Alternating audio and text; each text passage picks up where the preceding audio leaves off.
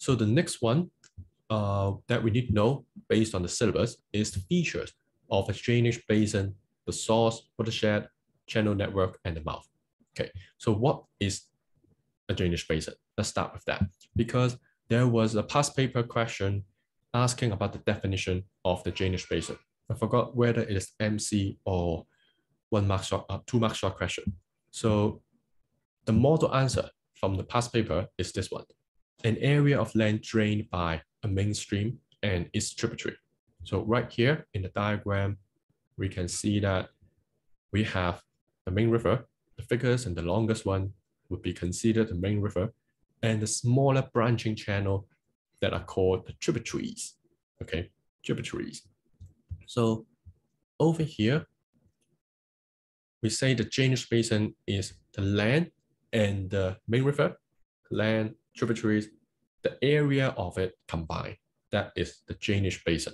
Okay, so we have several terms for the drainage basin. The first one, watershed. It is the imaginary boundary joining the higher grounds. So what does that mean? It means that, so let's say I have a mountain, right? And then some rainfall over here. The rain droplet can either go to the left or go to the right.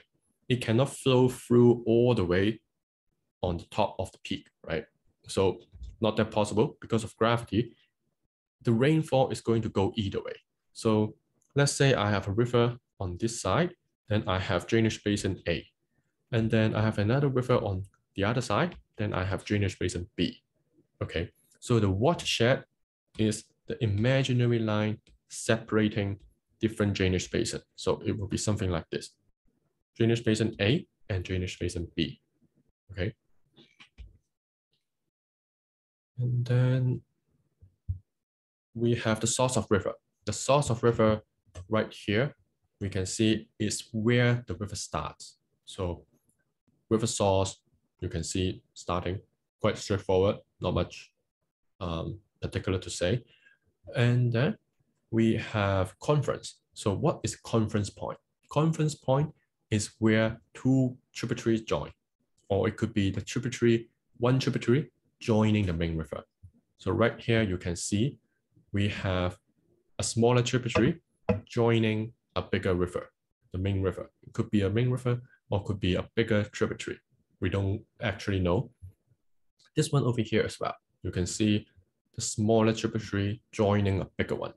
So this section where the two streams of river meet, we say is the confluence point. Okay. And finally, we have distributaries. So it's kind of opposite of tributaries. That's why we call it distributaries. So it is at the river mouth where the river meets the sea, or is the end of the river. We call it the river mouth.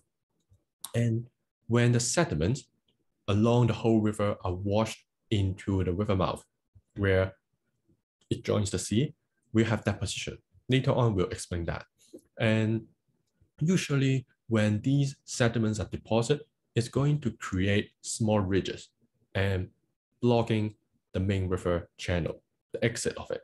So as a result, the main river is split into smaller branching channel at the river mouth. So right here, we can see we have one branching channel, another one over here. And then on the above, we can see one over here, the other one over here, the other one over here. I think there's also one here as well. So these are all distributaries, meaning it only happens at the river mouth, okay, where the river joins the sea. Got it?